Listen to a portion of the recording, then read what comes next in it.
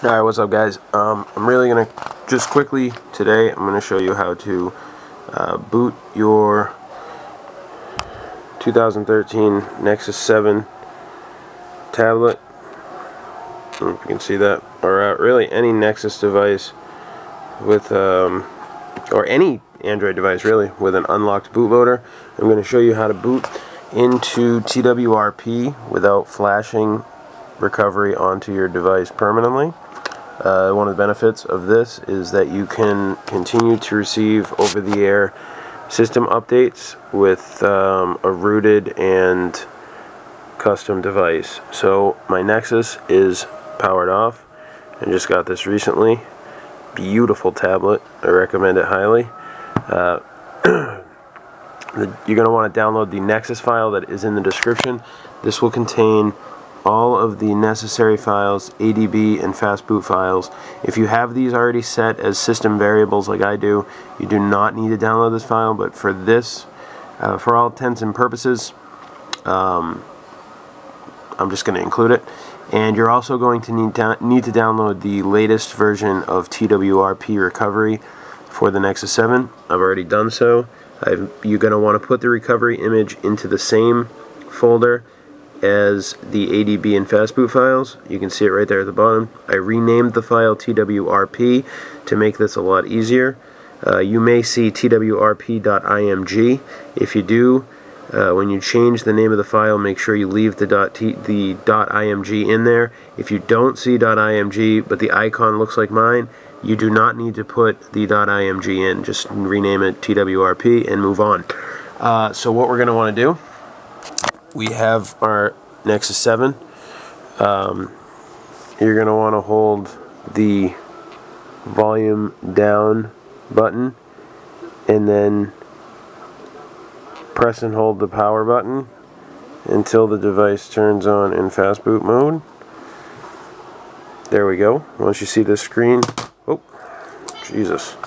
Once you see this screen, you are in Fastboot mode and you're ready to proceed. Now, before you can do this, you need to unlock your bootloader. As you can see, or maybe you cannot, lock state says unlocked on mine because my bootloader is already unlocked. If you're not unlocked, you need to do that first. If I have time, I will put up a video later on how to unlock the bootloader. Super easy. It's just one ADB command and it will wipe your device. So if you have not unlocked your bootloader, make sure you back up your device and then unlock it, and then you can restore your backup. But basically, unlocking the bootloader will 100% wipe everything off of here, even the internal storage. So yeah. So basically, we have this. It's in Fastboot mode. You're going to go ahead and connect your micro USB cable. I always, when doing stuff like this, I always use the OEM cable that came with the device. This is the one that came with my Nexus 7. So we're going to plug that bad boy in. So there we go. Now we're plugged in. Now you need to go to your computer and you need to open a command prompt window. So I have command prompt right there. If you don't see command prompt there, down in this search, just type CMD and it will be the top result. So we open up the command prompt. Now you see I'm already at C:/user/ my username, and the folder where the ADB files and everything are in a subdirectory of this folder called Nexus.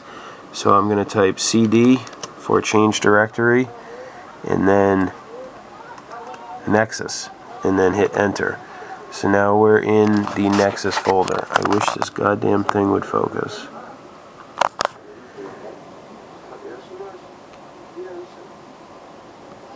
As you can see, we are in the Nexus folder.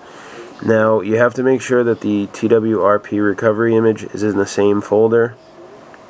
Now we're going to want to type Fastboot devices, just to make sure that Fastboot recognizes our device. Now you're going to see the serial number of your Nexus. That's a good thing. That means your device is in Fastboot mode and you're ready to go. Now to boot into recovery without actually flashing it, you're going to type Fastboot boot and then the name of the TWRP recovery image file. In my case, it's TWRP.img.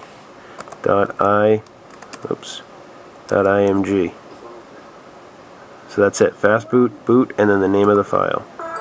And you'll see the following. Now we go over to our device, and there we go.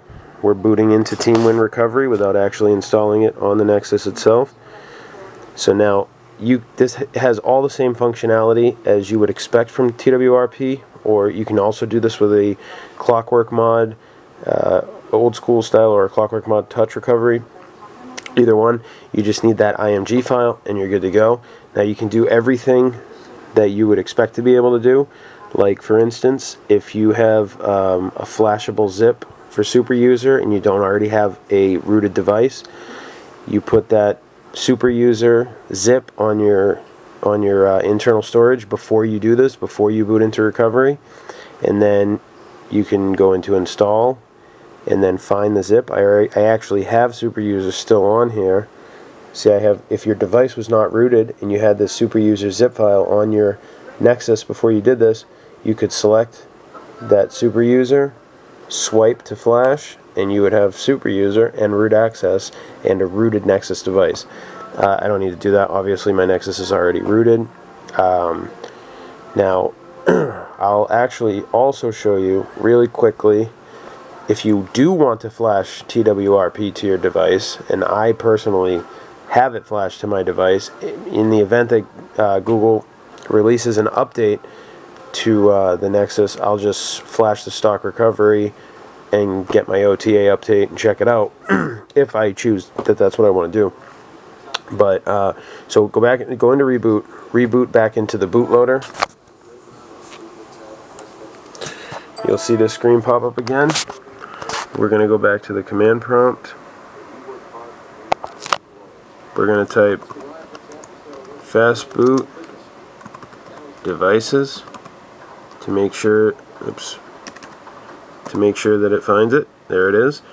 Now if you want to flash that TWRP recovery onto your device permanently, you're going to type,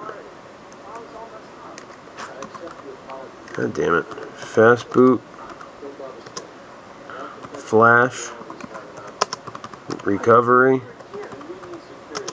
TWRP.img, that's an H, IMG, or whatever you named it, and then as soon as you hit enter, oh, I missed the letter in Fastboot, so it's Fastboot flash recovery TWRP.img.